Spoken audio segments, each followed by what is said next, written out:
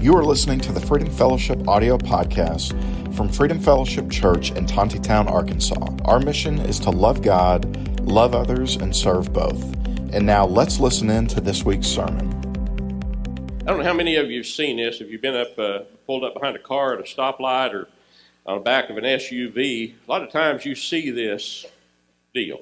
So we got palm trees, and sometimes there's a little beach thing, and then it says, "No bad days, no bad days." Well, I don't know who those people are.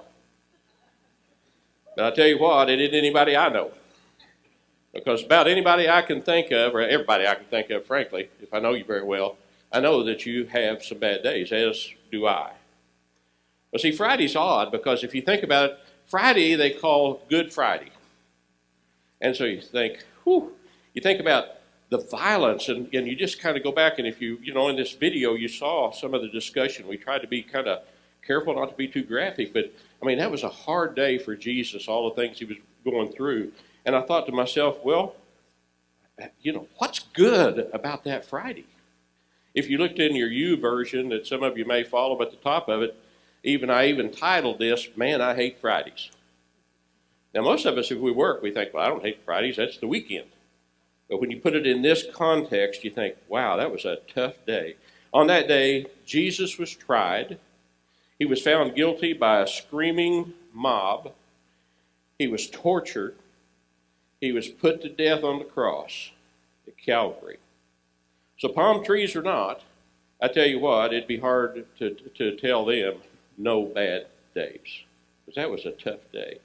But see, today we commemorate a different day. We commemorate a day not as Easter, but we commemorate a different kind of day. Now, if I went out and caught people on the street and I asked them a question, I said, now, tell me, when you think about Easter, what is the mental image you have of Easter? And I'll give you some ideas of things that I think you might typically hear. Well, Easter, that's the time when springtime happens and flowers in bloom. It's just a great time of the year in the Ozarks. Well, Easter. Well, a lot of times if the weather's nice, we do picnics. Those are wonderful, just picnics. Or maybe it's the Easter bunny we talk about. Or maybe it's an Easter egg hunt that the kids are going to do after a while. Maybe it's a day that we get dressed up for church. Back when I was a kid, the big deal was that, they had the Easter bonnets. So you couldn't see the preacher because everybody had these big hats on in front of you. But it was a time when people would dress up, and a lot of times that's also the day of family picture. We have a picture place out here in the East Lobby. So there were just a lot of things that went on. Some people say, well, that's the time when people most often go to church, when they're more heavily attended. And then for some of us that like the river and the lakes, that's the time that fish bite a little better. So there's a lot of things we think about, but the reality is what we're here today for is what? We're here today because this is Resurrection Day, right? That's what we showed up for. It's Resurrection Day, and that's what believers celebrate today. Now, Friday, if you just kind of roll yourself back into that time, Friday had to been a miserable day for the followers of Jesus. They'd been hooked up tight for him for these 3 years, and they had all this stuff going on, and they knew that their role was to be servants, and they're just completely involved in this ministry. But see that what they didn't have, it's obvious when you read Scripture that they didn't really have a grasp of what Jesus was telling him. He was foretelling the resurrection. You heard us talk about that when Mike and I were talking a while ago in the tape. But he was foretelling the resurrection. But see, they were distraught, and they were wondering about what's going to happen now. So, there's an old deal. If you want to slow down people, you take care of their leader. Well, that's in essence what they did. So when you think about that, hi, Kaylin, by the way, good to see you. When you think about that, one of the things that happens is that people, they get discouraged, they get distraught, just at the very nature of what was going on. It had to be a tough day for them. And so here comes Sunday now, because Saturday, they're wondering what's going to do. Now, let me tell you another thing that I think most of us would have been. So we watched the leader of our group be tortured and taken up and crucified on a cross. Now, I can tell you, not very many of them went to Calvary with him. Scripture says there were a few that were up there, his mother and some. But for many of them, I tell you what they were thinking. They were thinking, am I next? And so, I mean, there's all this emotion and all this feeling that's going on.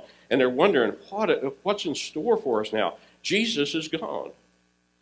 But come Sunday morning, there's some ladies, and they go to the tomb. And what they had done is they'd gone to the tomb because the body was put away hastily so they would not interrupt Sabbath. And so they put the body hastily in the tomb, had sealed it up with a stone, sealed it literally, and had Roman guards that were there because the last thing they wanted was for anybody to be able to say, oh, hey, look, he really did get resurrected. And so they were watching him closely. And, when they went there, they found what? They found out that his body was gone. And so, what we hear is, I love the statement that the angel makes. It's in Scripture in Luke. And this is the Scripture. He says, so why do you look for the living among the dead? Some of your Scriptures may say, why do you look for the living in a graveyard? Because he went on, the angel says, because he's risen. He's not here. So that very day, Jesus began to appear to his followers. Now, in Acts, Luke writes this in the first chapter of Acts, where he's talking, this is post-Jesus now, when you get into the book of Acts. And this is what he writes in the first chapter of Acts. He said, he, being Jesus, presented himself alive to them after his suffering by many proofs.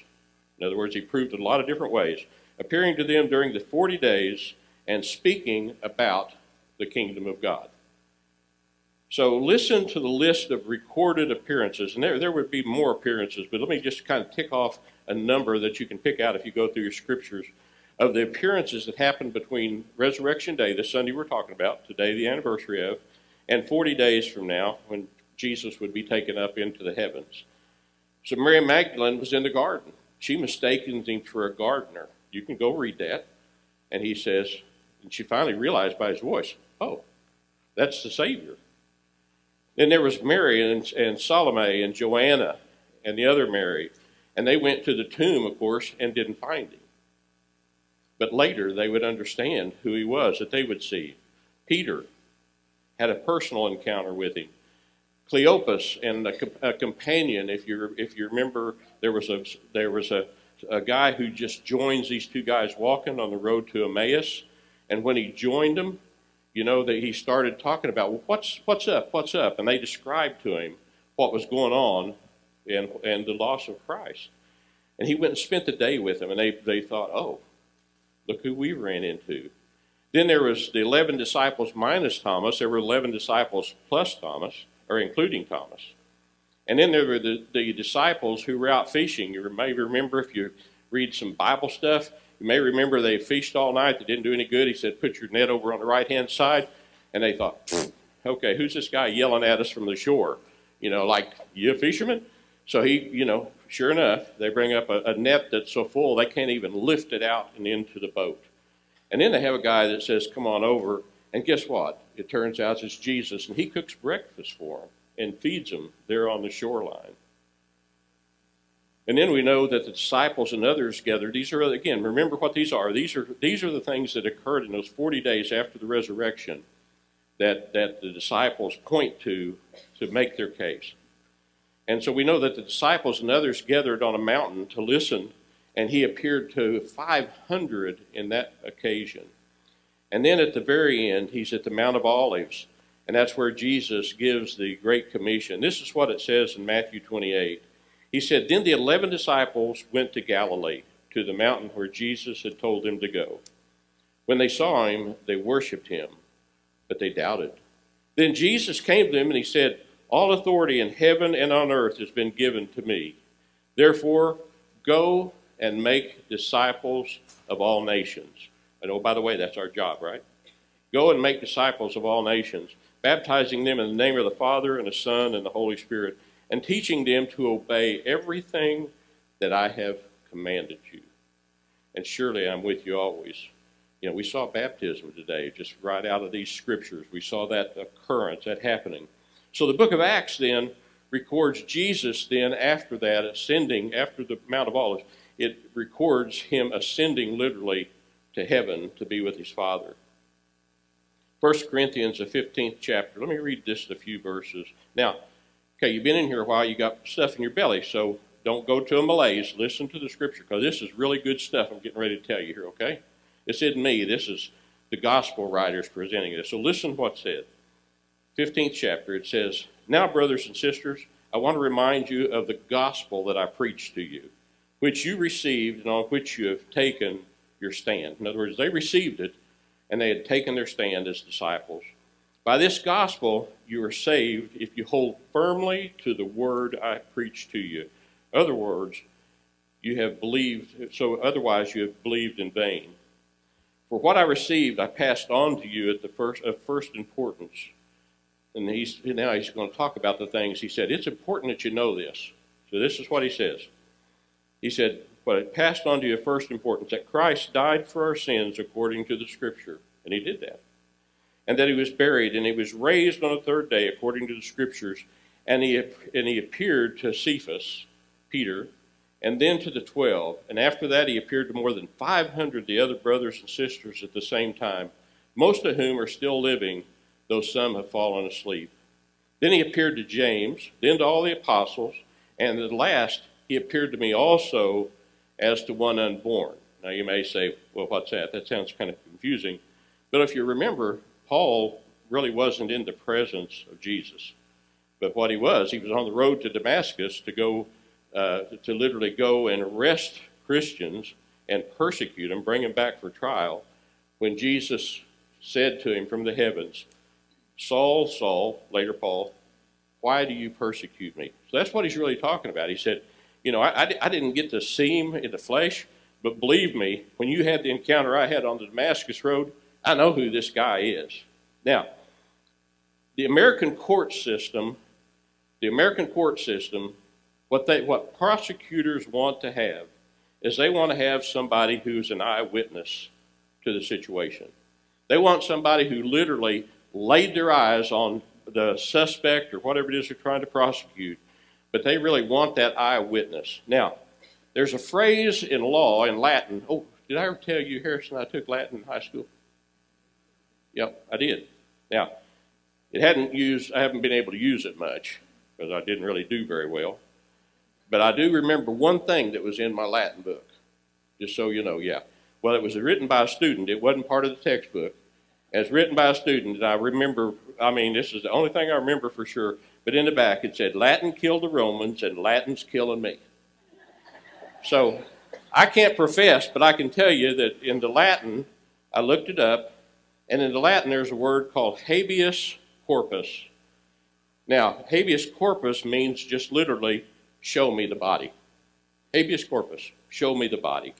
So Paul, he makes the point that these people I'm talking about, these people we just read about in 1 Corinthians and that we had this conversation about in the first part of Acts, these people saw the body. They saw the man.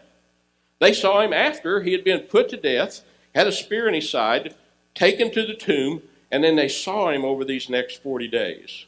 All these people from the day of the resurrection over the next 40 days, they physically saw Jesus. And at least one we know touched him. Who was it? Thomas. Do you remember that? If you read your Bible, Thomas was one, because this is what it says in John the 20th chapter. It says, this is Jesus. He says, Thomas was what? What did they call him, by the way? What was his nickname? Doubting Thomas. Yeah, okay, okay. It's not me. So he said this. He said, "Put your finger here, see my hands. Now reach out and put your hands into my side, and then stop doubting and believe." Okay? I did a crummy job of reading that, okay? But I hope you got it, and I hope you're reading it behind me.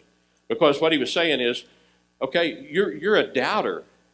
You doubted me. Now, I'm going to prove who I am. I want you to come up here. I want you to look at these nail scars in my hand. Now reach over here, and I want you to put your hand here in my side where the Roman soldier ran his spear up, clear up to my heart.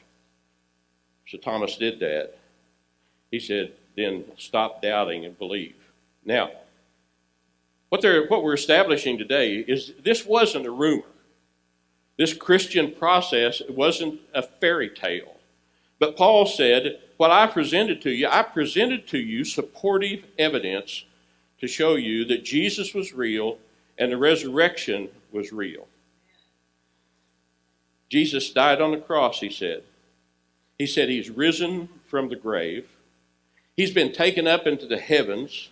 And he said, and I can vouch for the fact that I know, based on Scripture, that he sits on God's right hand. He said, those are the things I know. So see, we have these references to help us understand that Jesus rising on the third day, that wasn't a surprise to God. I mean, sometimes people think, well, this just seems like he woke up every day and decided what to do. These were not surprises. Let me just dial you back 1,000 years, and we go back to the Psalms, and the psalmist writes this in Psalm 16. He said, the body of the Holy One, that's Christ, the body of the Holy One will not be corrupted. That's 1,000 years before Jesus was on this earth.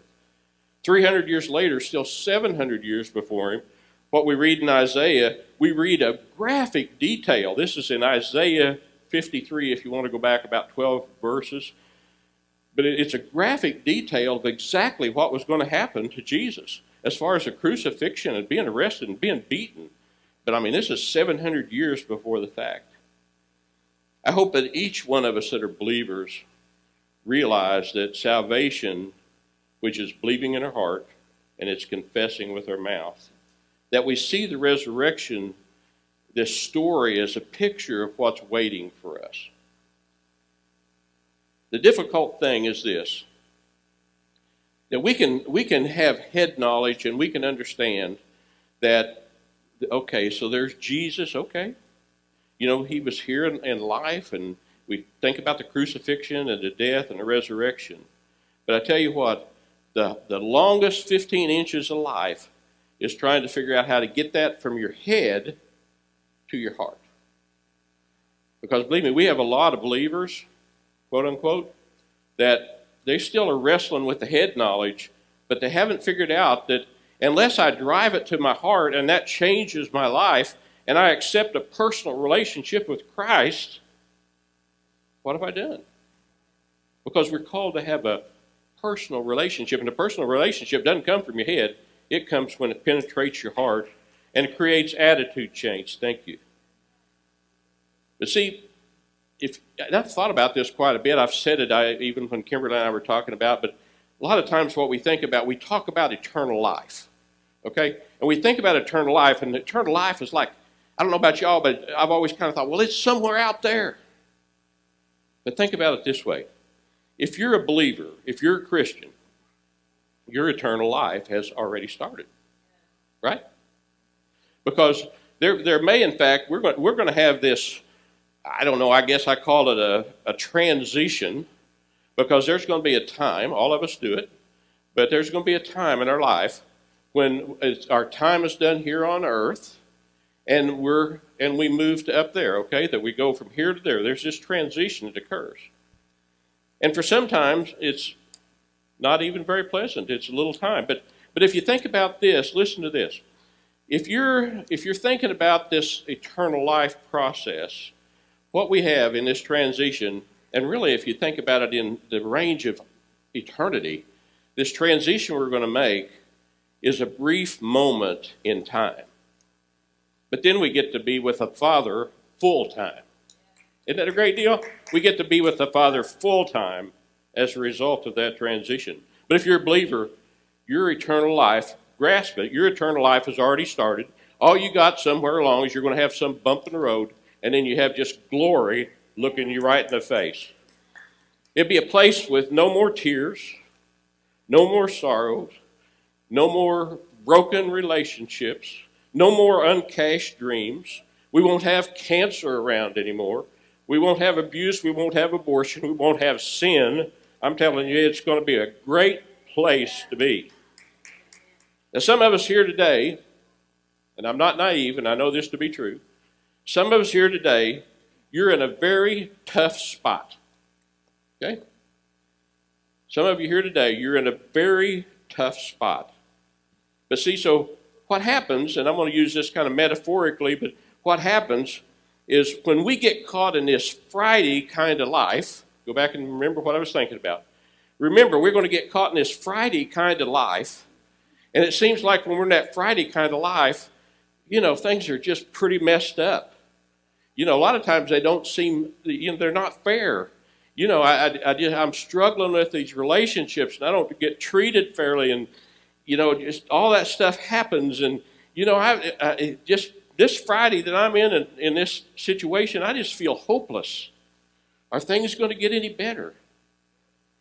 But see, that infamous Friday was necessary for Christ. It wasn't a surprise to God, because he knew what would happen is Jesus was going to have to come. He was going to have to come here on earth. He already knew that he was going to die for our sins, because the only way with that sacrifice that anything would be better is for Jesus to die for us, because he knew that we were fallible, sinful people by our very nature.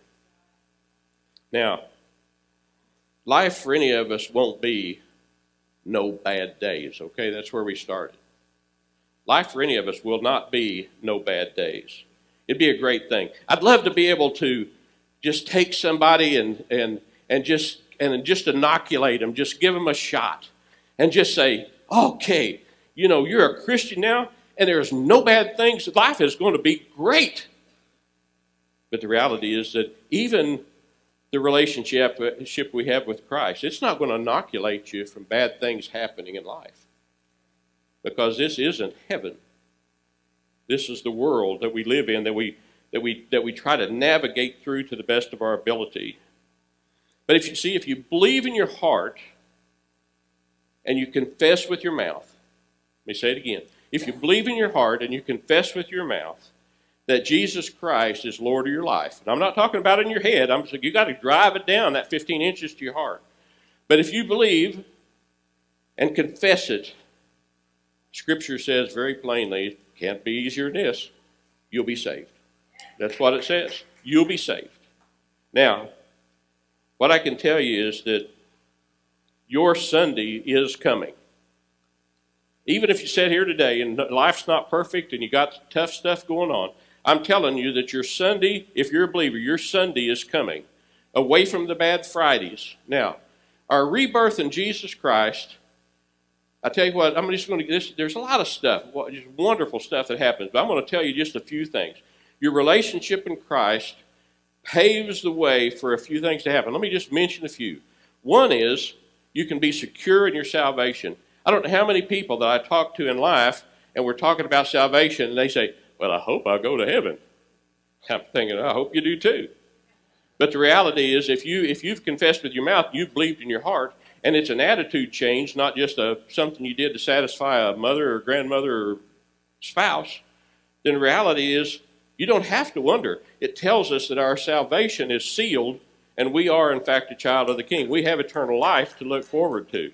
Now, the other thing it does is this creates a relationship that can start to heal relationships here on earth. Because all of a sudden, when we decide that we're going to put Christ first and we're going to follow him, and it's not about me, it's about him and my role in life as a servant. That's what Jesus spent all his time telling these disciples, right? He told them, he said, you're a servant. You're not the boss of things. You're not the boss of me. You're a servant. But you know, when we accept Christ and we accept the right foundation, we build a foundation that allows you, even if you have lousy relationships with somebody, it allows you to improve them, at least to see things through a different window. And it quits eating you from the inside. The old scripture, or the old phrase I say a lot is that bitterness is like a poison that you drink and expect you to kill your neighbor. But you know, that's not how it works. Faith will help us to get by those kind of things. It also tells us, as we become believers, we focus on the things that Jesus taught us. And the banners that we have here at church are three very simple things. What are we supposed to do? We're supposed to love God, we're supposed to love others, and we're supposed to serve both. Pretty simple, but that in essence is the gospel kind of in our language. Now, the other part is that even if you have some of those ugly Fridays, it doesn't extinguish your joy and peace if you're a believer. I'm not saying you don't have some bad days, right? No bad days. I'm not saying that's not going to be what it is. But what happens is it doesn't take us long, and we wrestle with that, and we grasp it, and we say, you know what? I'm going to have joy and peace regardless. Because I know my Savior lives, I know who I am in him, and I don't have to look for somebody else for approval, because my approval's in Christ. So if you haven't truly made Jesus Lord of your life, I pray you do that today. Because the reality is, if you haven't, this is your time. Okay? I haven't spotted everybody, but so Eric is right here. Stand up, would you? Dan, where are you at? Dan in here, and he's probably out in the deal. But Dan, you saw that was at the baptistry in the first baptism is Dennis. He may be in the overflow too. Dennis, okay? And Justin is in the back, okay? So let me tell you this. If you realize that your relationship with your Savior is not where it needs to be, or maybe you don't have a relationship with Him, then go search out one of those guys or me and have that conversation. Because this is your time. This is the time, this Resurrection Day is the time that we can literally have real change in our life. And then we have all this great stuff, all these rewards that happen to us as a result of us. You guys can sit down. I had enough of you. Now, the praise team's going to come in a minute, but I'm going to pray in just a minute. But I'm going to do what they've threatened me not to do, okay? But we're going to sing a song, but I think it's a great song. I've sung it all week in my head. Haven't really sang it out loud, so I'm not probably going to sing it very much. But I love the song. It's when we all get to heaven, what a day of rejoicing that will be. Remember that song? And when we all see Jesus, we'll sing and shout the victory. Bow your heads with me as the praise team comes. Father, we thank you for the day you've given us. We thank you for resurrection. I can't say that loud enough, Father, because we so often take your Son's death and resurrection for granted. I ask you, Lord, that for all of us that we contemplated where our faith is it still in my head or is it in my heart? If it's in my heart, Lord, help me to live for you. If I've got stuff I need to clean up, Lord, help me clean it up. Because, Father, I want to be a walking, talking vessel serving you here on this earth until you call me home. In Jesus' name, amen. Thank you so much for listening to the Freedom Fellowship audio podcast. We are located at 990 West Henry de Tonty Boulevard in Tontitown, Arkansas. You can check us out on the web at freedomfellowship.com, or you can find us on social media by searching Freedom Fellowship NWA. We hope you have a great week and that you live out the mission of the church, which is to love God, love others, and serve both.